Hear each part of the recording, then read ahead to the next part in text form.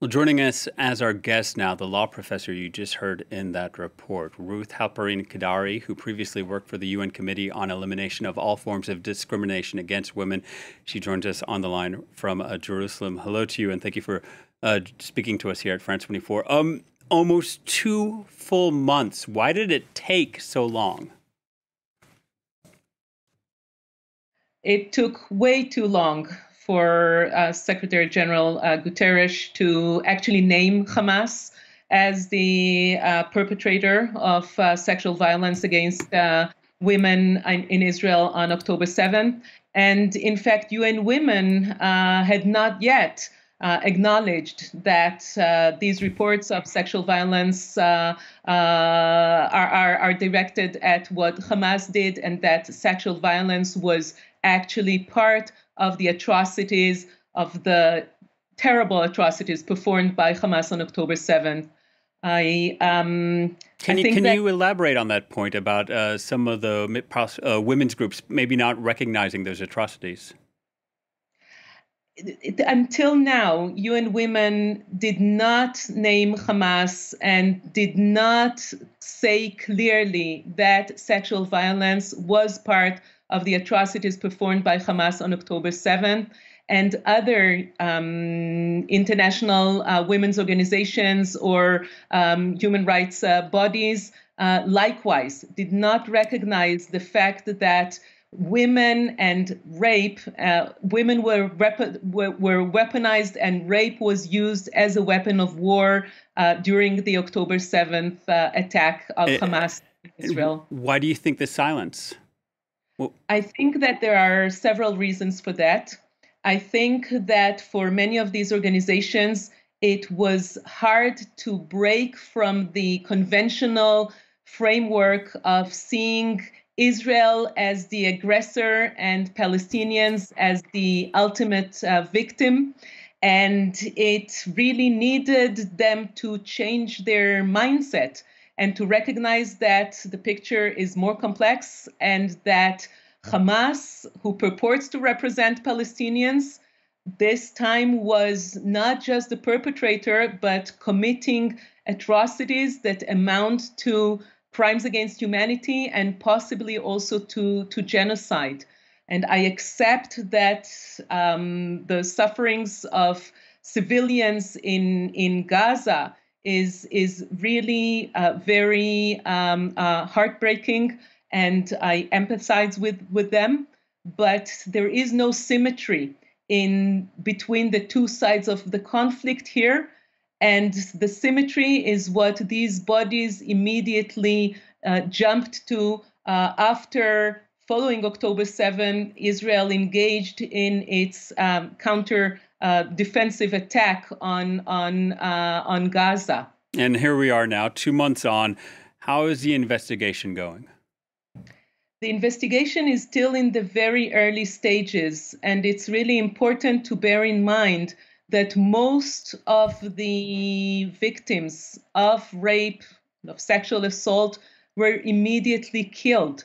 So of those who survived, there's reason to suspect that some were taken hostages, and the very few who remained are not going to speak, at least not for the time being. Even for quote unquote regular rape cases, victims of rape are very, very slow to step forward, if ever, and all the more so when these victims had also faced life-threatening situation. So without surviving victims, it's more difficult to establish the case. However, we already do have eyewitness testimonies of at least one survivor, who described in gruesome details the gang rape with extreme level of brutality that she witnessed a few yards away from where she hid in the bushes. I personally heard from a paramedic who was a civilian that day, who immediately joined the civil forces that engaged in rescuing and treated a first patient who came to his ambulance with her clothes, underwear torn. who heavily lost blood and told him that she was raped by 4 men. So we have a number of such firsthand witnesses, and then all the other evidence of the first responders who collected the bodies, who we have footage. Can I ask you about that? The evidence from the first responders, what sort of evidence is that? I presume you're talking about forensic evidence. So there is no forensic evidence because of those bodies who were collected during the first days. The description of the people who worked at the morgue, who are still there, actually, by the way, because bodies are still being collected, or remnants of bodies are still being collected, the description sounds like really being in hell, with hundreds and hundreds of bodies piling up. And the very immediate goal was the actual identification of the victims and bringing to burial. However, we do have the photographs of the bodies that were found in the field, of the bodies that were brought to the morgue, and they all exhibit the same signs of women's bodies without their clothes from the waist to the bottom, bleeding from the vagina, from the private parts, very often also being shot there, or shot, excuse me for the gruesome description, but shot in the breasts or in the face, the same degree of mutilation. So there is a pattern that is being repeated and that was found in various locations. And when this is added to other descriptions of women's bodies being found handcuffed to beds in several locations, again naked, again exhibiting signs of sexual assault prior to their murder.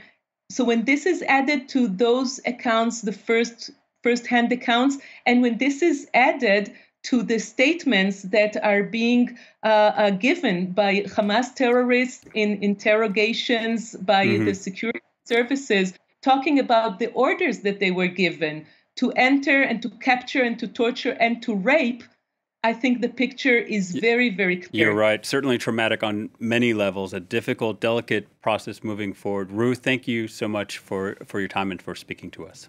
Thank you for having me. Thank you.